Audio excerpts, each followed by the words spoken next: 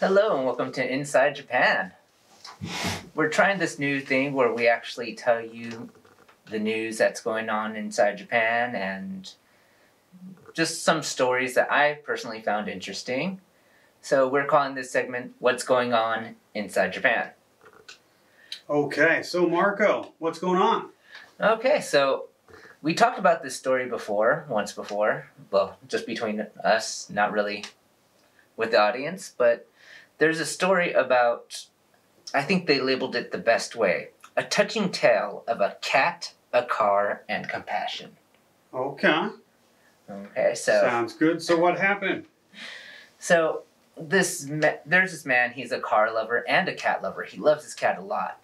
And what ended up happening was his cat got sick, and he couldn't really afford the surgery. Okay. And so, if you think about your dog, would you sell one of your passions to save your dog? I don't know. I mean, that's the thing. You know, we have insurance, but you can never really know. So that's definitely a tough choice. But sure, something living over a car seems like a good choice. And so this is what the man did. He actually tried to sell it for twice the amount that it's worth.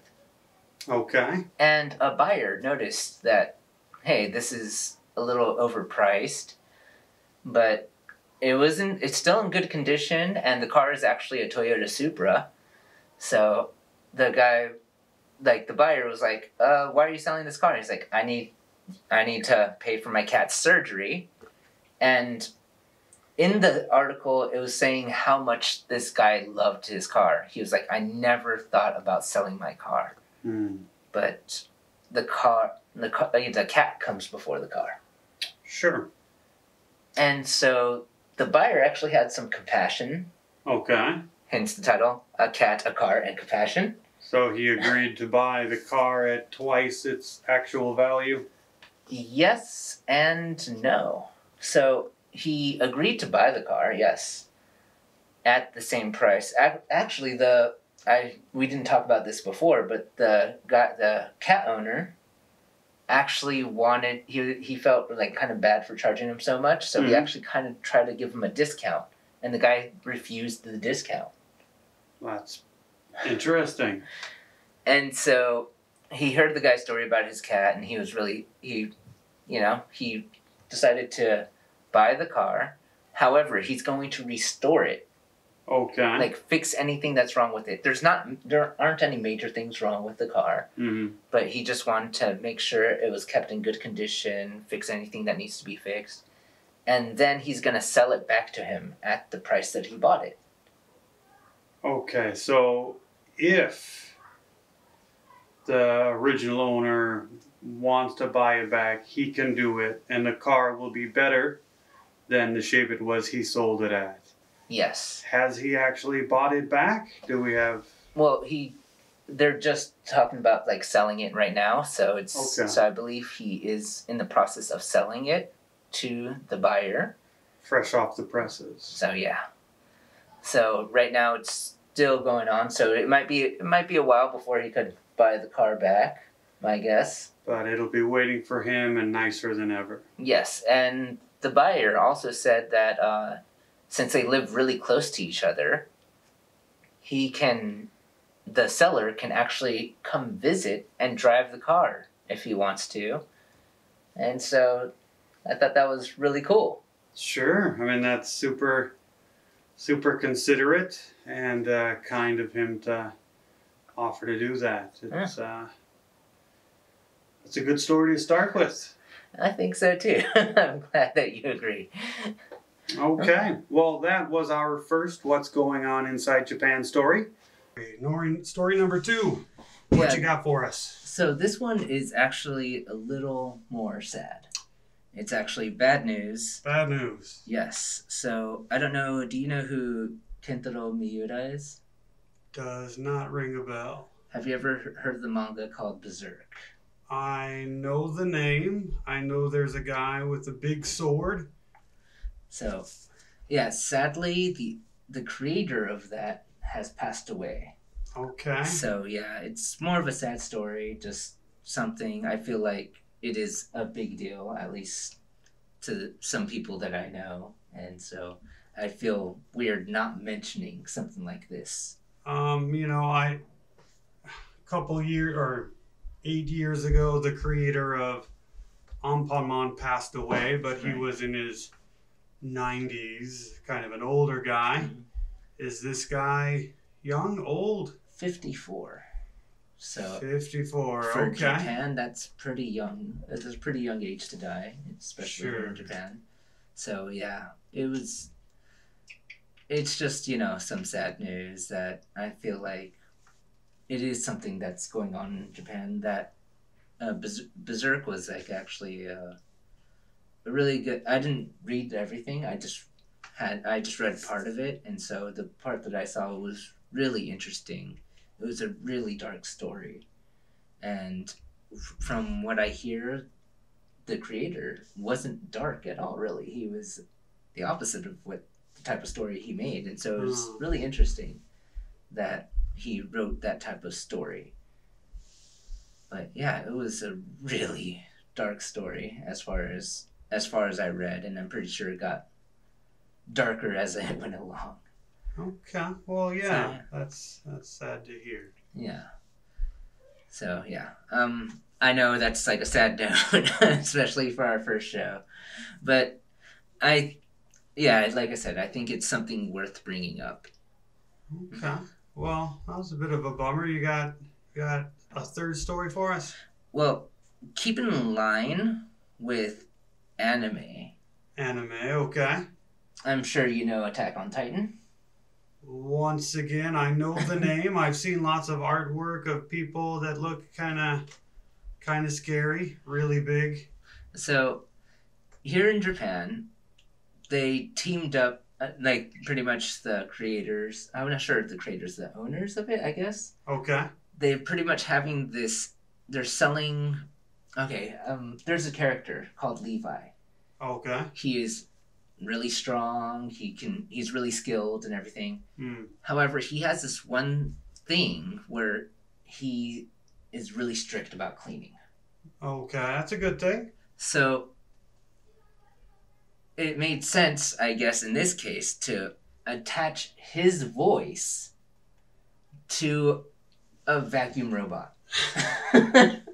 Okay, this is kind of like a Roomba. Exactly, yeah. So it communicates with you. It says 104 different things. So it is very vocal. And is this for the older Japanese citizen who needs some companionship as well as some household cleaning?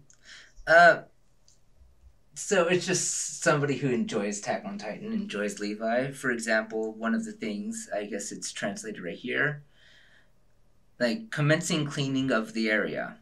I will stake my life on wiping out every speck of dust from this bad word room. Okay, so now this is for sale in the US, or is it that's a translation? It's reading Japanese. I believe it is a translation. It's in Japanese because Okay. it is priced at. Do you want to guess the price? Um, I'm gonna say it's $1,000. Jumanen. So it is actually, well, not $1,000. If you were to convert it into U.S. money, it would actually be $674. Okay. So that's still pretty pricey. Nanamonen. So yes, I would Well, take away 200 yen, but a Roomba, I've heard they're pretty expensive, $500 or $600. So I guess it's on par. And if you get your favorite character, that is definitely for somebody. yeah. Honestly, I was like, personally, before I saw the price, I was actually considering getting it, but then I saw the price, I'm like, no, I think I'm good. I think I'm good. Okay. I at work, I saw a cleaning robot, and the idea of like a little robot sounds cool, but it's a little robot vacuum. and like vacuum cleaners are noisy. Yeah. So, you know, maybe if you can set it on a timer so it's cleaning while you're out, because being in a room with a noisy robot is not so fun. Yeah, I agree. Okay. You want to roll into one more story? Sure. Okay, so I think I'm going to choose this story right here. Okay, so if those are watching don't know what we do for a living, we are actually English teachers. And so I think it's pretty much what we do, however, with a twist. Okay. It's online. Well, it can be done online. Right now it's being done online because of COVID. Esports English lessons. Okay. For children. So teach them how to communicate, usually tell them how to give instructions, take instructions, so that way if they're playing with somebody, they can communicate very well. Sure. I used to play Overwatch, and a lot of the best players were from Korean teams, and those players moving to the U.S., the language could be a bit of a barrier for some. So, okay, I guess those kids better be pretty serious. Yeah, so it's for esports, so if you want to try to get better at it, and what they're thinking of doing is they're actually getting a building in Tokyo to actually, you can go there physically as soon as everything calms down with COVID. And so you could actually go there in person, have a lesson, have somebody teach you how to communicate in English while gaming. And also, so the teachers, they are ones who know how to play the game and know both English and Japanese. So they can communicate very fluently, and so they can make sure the kids know everything that they need to learn. So. Yeah, when I was a kid, esports wasn't exactly a viable career path, but... Yeah, they did have tournaments back then, but not really what they'd have now. Sure. I mean, if you're good enough, you can live doing it. Yeah. And so pretty much you can do these classes online, and they're mainly geared towards actually elementary school students. Okay. But I'm pretty sure as time passes, you can get junior high students and high school students, and maybe even some adults. Some people who are very interested in gaming. So the building is going to be the first esports training area in Japan. I'm just going to hazard a guess that these lessons will not be cheap. They're actually, if I read this correctly and remember correctly, it's about 8,000 yen per week. A month. 8,000 yen a month? 8,800 yen a month, I should say. For multiple lessons? For weekly lessons. At least 4 lessons, so 2,000 yen a pop. Yeah, and so when they're opening up, when they open up after COVID, what they're going to do is they're actually going to take walk-ins sometimes. Okay. So I thought that was really interesting. I used to read a video game site called Kotaku, and one of the editors, Brian, he worked teaching English, and at one point he would be set up in like a shopping mall and just like, hey, $5, 5 minutes, mini English lessons, and just strangers would come up to you and talk, sit down in a food court for 5 minutes. Kind of a surreal job, but it's interesting how people can make English a business here in Japan. Yeah. So this is going to be our last story of the evening. We talked about a few interesting things so far. We talked about, compassion. We talked about technology, death, amongst other things. This time it's kind of more like irony. Irony? Yes. So police chief in Saitama. So, for those who don't know, Saitama is just below Tochigi Prefecture where we are, and then below that is Tokyo. Right. So it's in between us and Tokyo. So it's the suburb just north of Tokyo. A lot of housing, suburban developments. So a police chief was arrested. Okay, what did he do? Something really bad? He stole. Stealing is not good. Okay. Yeah. The thing is, what he stole is what made this story interesting. Okay, gold bars. Toilet paper. Toilet paper. Not exactly what I was expecting. Okay. All right. So yeah, I had a feeling you'd be surprised by this story. So what ended up happening, he's 60 years old. He got drunk. Really drunk. I have seen some drunk people here in Japan. Okay. So he was outside of a convenience store, and he needed to use the restroom. While he was in the restroom, he noticed there was extra toilet paper, and he was afraid that on the train ride home, he would make a mess. Okay. So he decided, hey, there's some extra toilet paper here. Let me just take some of that with me. Okay. And so I don't make a mess, pretty much. Sure. But it's not his toilet paper, it's the convenience store's toilet paper, and somebody saw him, and it was like, this guy's stealing your toilet paper.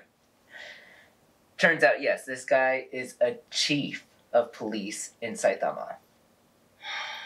That's not good. Okay.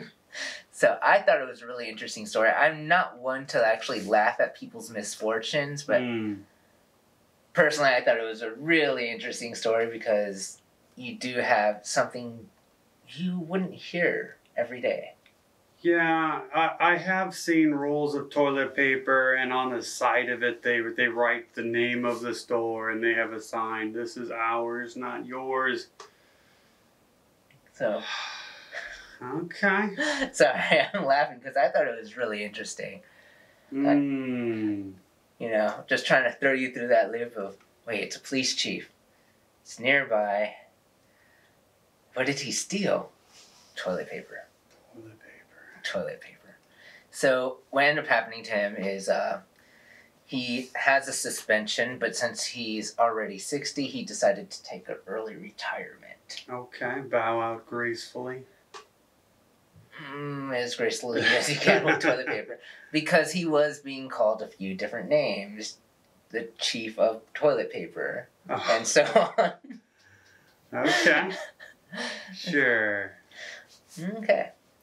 So, I thought that was a really interesting story. I hope you liked that story and the other stories that we shared before. So, hopefully you could come back again, enjoy other stories with us, and who knows, Derek might bring some stories next time. You never know. Never know. Never know. All right. I'll see you next time. Bye. Goodbye.